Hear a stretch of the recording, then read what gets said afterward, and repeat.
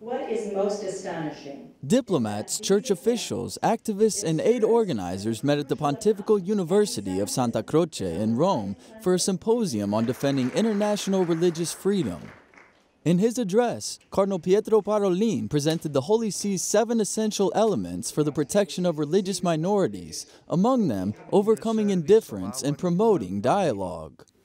This entails more than mere tolerance.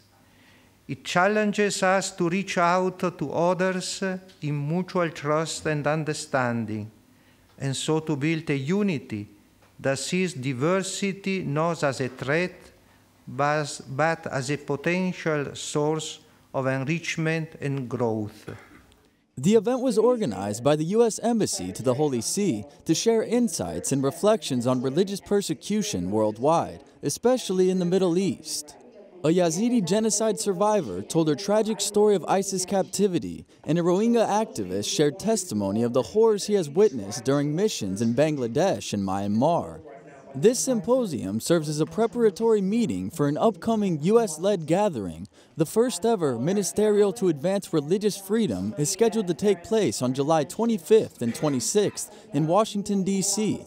The encounter will join government and religious leaders, activists, and civil officials from around the world.